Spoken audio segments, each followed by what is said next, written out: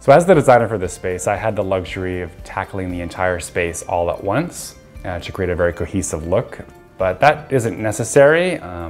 It can be done simply by creating a much more united feel in terms of your floor color, your wall color, or adding pieces of trim, that unite rooms.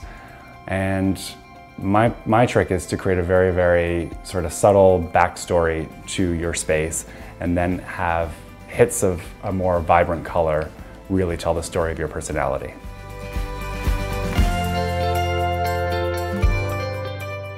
From a color standpoint, we were trying to achieve a very masculine, subtle, muted backdrop using grays, blacks, silvers to create a very cohesive look throughout. And we tried to do that in terms of color, in terms of texture, and also in terms of a few running themes that can be found in different rooms throughout.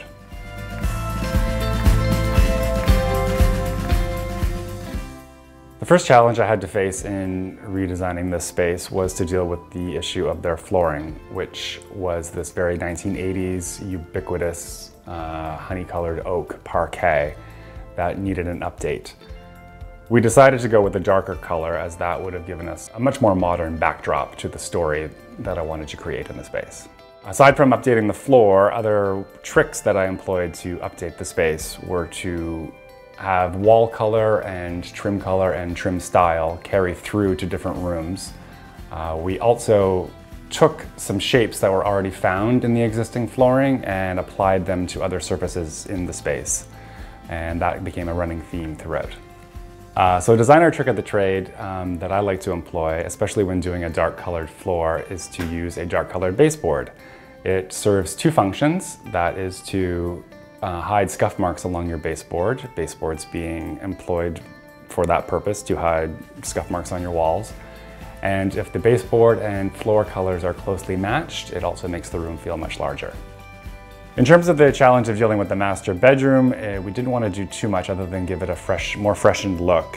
And I wanted to keep the running theme of masculine dark flooring into the master bedroom, but use a broadloom for it.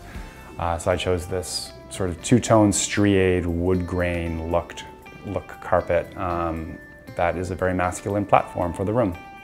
As you can imagine, the 1980s space required a major renovation to the kitchen.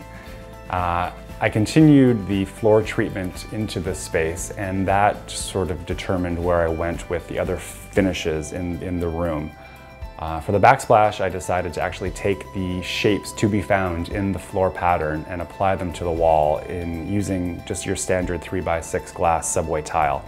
But the shapes that are found in traditional parquet flooring were then applied to the wall.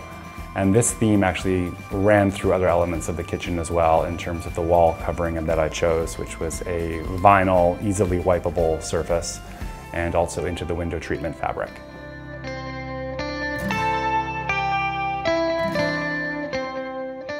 So creating a cohesive space can be something that is very easily done. By employing a few tricks of the trades that designers use, you can have any space in your home read as one.